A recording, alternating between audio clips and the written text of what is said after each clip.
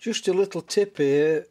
I'm about to fit the suspension on my Loco now, and to get the spring retainers in the correct position with your holes in your suspension brackets, what I've done, I've not drilled my holes to start with to the dimensions it says in the book. I've left those blank. I've got my holes drilled ready in my axle boxes there, and I've made this little transfer tool that will sit in my axle box, the correct diameter to sit in my axle box, the correct length for me to be able to mark it with a point on it, and I'm just slipping that into the axle box like that. Make sure it's seated square, and then I'm just pushing the axle box up to the suspension bracket like that, and then just give it a little tap with hammer.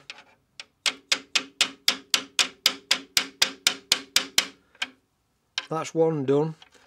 Then move over to the next one, make sure it's sitting square.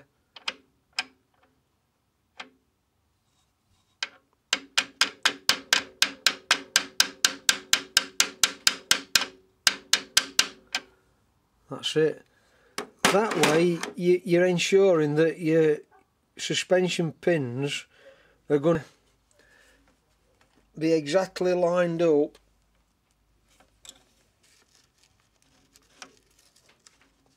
in those holes like that, look, because you don't want them binding. So by doing that you get an exact measurement then. Then you can remove the bracket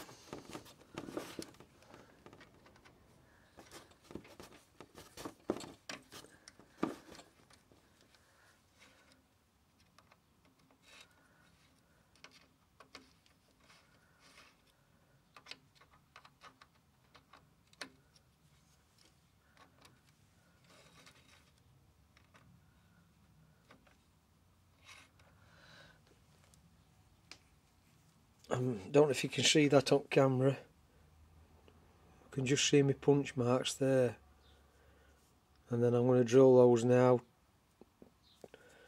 and then they'll be exactly in line for my suspension. I'm calling them suspension pins. Then you put your springs over the top like that.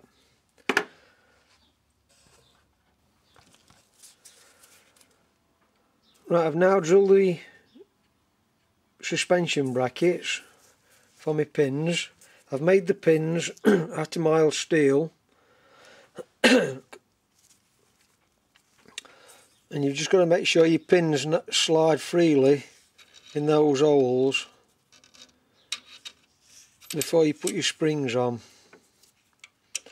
And remember what I said in one of my past videos, make sure you mark all your relevant items up for each opening of your wheels, like this one's R3, rear number 3. So just make sure that the pins that you've made slide in the holes okay. Then when you've got your springs cut, or if you're buying them ready made, make sure you just grind a flat on the springs. And when you've done that, make sure that your springs fit nicely over the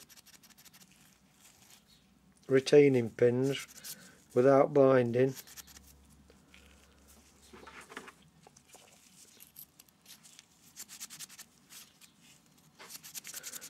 Any slight binding is going to affect your suspension, isn't it? Then once you've got your springs fitted on your pins, well, before you put your springs on, put them into your axle box first. And I've made these just a half a thou tap-in fit, just so that they retain properly.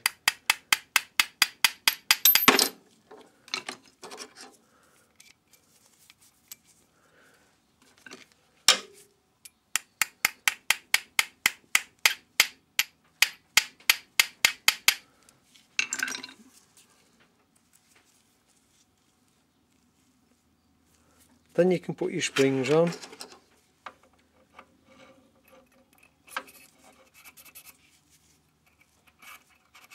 Then it's just a matter of getting this back into own guides and threading your pins through.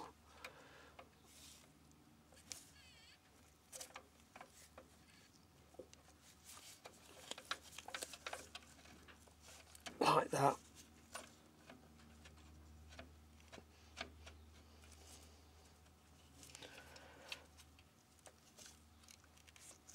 Then you can get your keeper plate screwed back onto the bottom.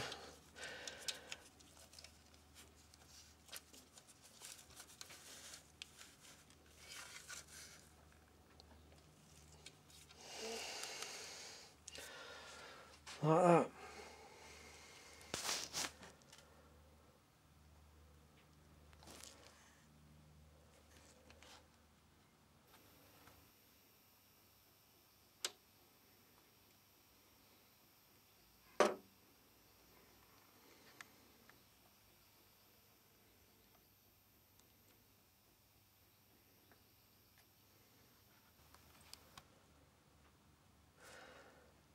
Anyway, thanks for watching, and if you've not seen my other videos, take a look at them, and if not, I'll catch you on my next little part of my Loco build. Thanks for watching, bye for now.